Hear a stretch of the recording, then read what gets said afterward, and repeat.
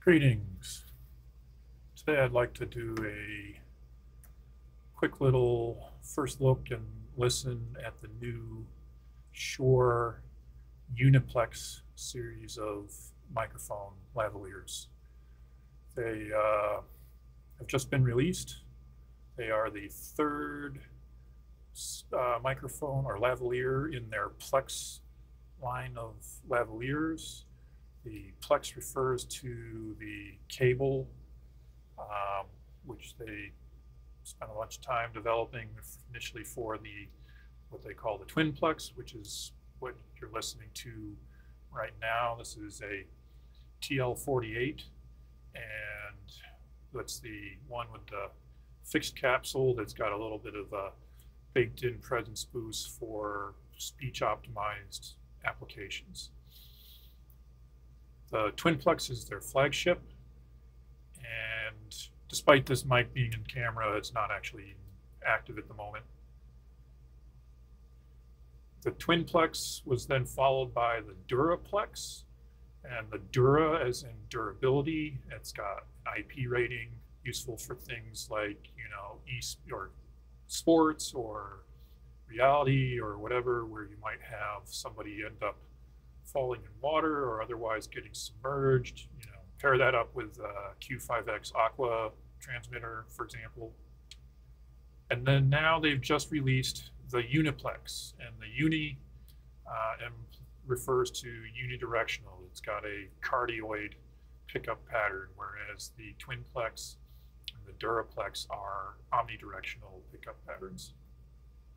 I've been using the TwinPlex as my main lavs for a while now. Again, specifically the TL48. I also have a couple of their TH53 head-worn units, and I've been pretty happy with them. I don't particularly have a use case for the DuraPlex, so I've never purchased or tried them, but with these new UniPlexes that just came out, the cardioid pickup could be useful, right? Generally speaking, people consider Omni to be the preference for lavaliers. It gives a more natural sound. But if you've got people who are speaking close together, especially if you don't have an auto mixer like a Dugan or something to help control the bleed, or if you're in big open spaces, so boardroom for corporate or whatever, you can pick up a lot of room noise in the cab, so cardioid hopefully helps with that a bit as well, right? So I ordered one of these UniPlexes to test, and we'll go ahead and open it up. I slit the sealing tape just to make this a little quicker. You get an instruction manual, or a quick start guide rather. You get, this is warranty, or not sure, but it's the legalese thing. And then here is the mic in a little circular carrying case. One thing is, you definitely do not get all of the accessories that you get in the TwinPlex case. And unzip this. And so inside we've got the mic over here, and accessories wise, we get a cap, a tie clip, and that's it. And then for the mic, it's all curled up here. Get this undone.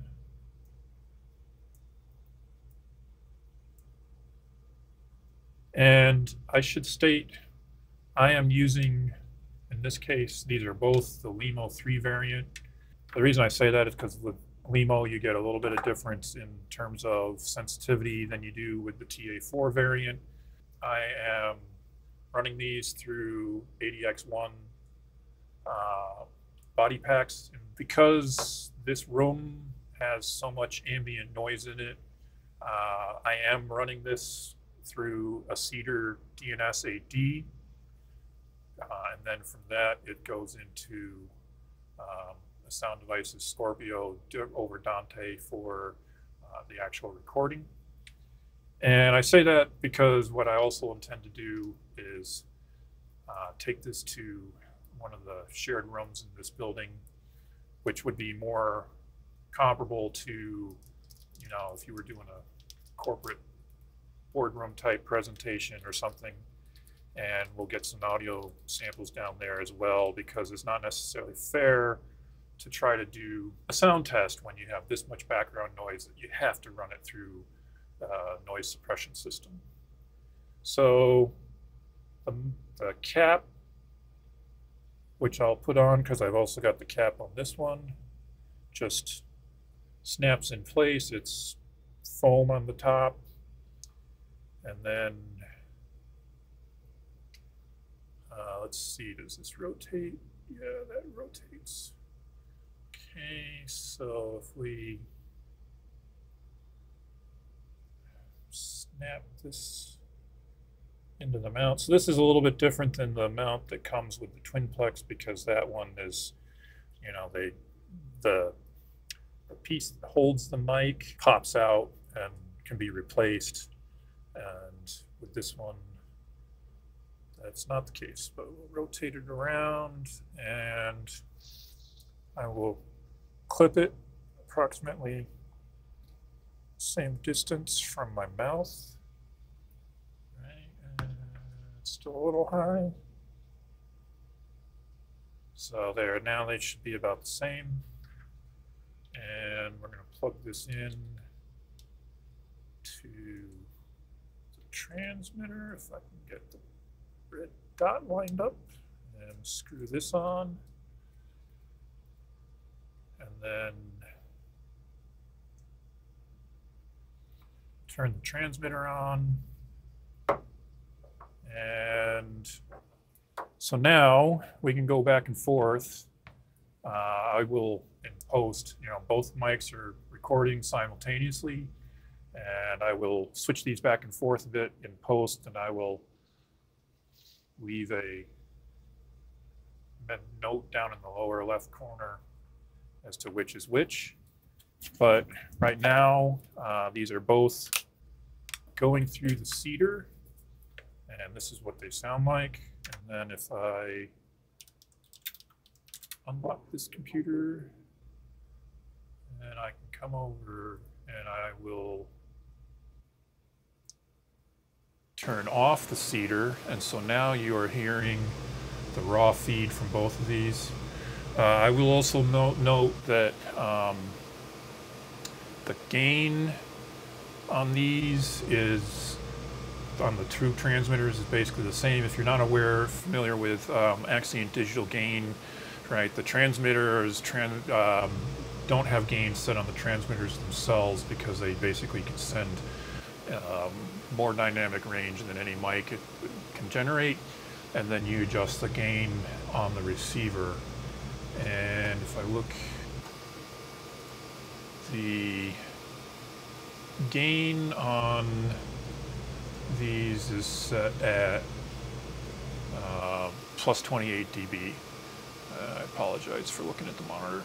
So this is, again, we've been listening to it with DNS turned off, and I'm going to turn the DNS back on, such that this should be a much cleaner signal now. So I'm going to halt this here and then see about getting downstairs to try this in a big public space that doesn't have all the ambient noise. All right, so now I'm down in one of the building's public spaces. This is a rec room that gets used for a number of different purposes. It can be meetings, it can be small entertainment, whatever, right? It is probably 30 feet wide and maybe 50 feet long. Has absolutely no sound treatment of any sort in it. There is a refrigerator in the far back corner that I can hear. I don't know if the mics will pick it up or not, but it's there. There is no noise suppression or anything being applied to this. We have the TwinPlex, the TL48 on my left, your right. And we have the new UniPlex UL4 on my right, your left. In this case, I did not bring the wireless down here. So I have these are using the Shure UL4 to XLR preamps, the NPM 400 UL4 or something like that. I forget the exact model number. They are using Mogami Gold Stage 20-foot XLRs to go to the preamps in the Scorpio.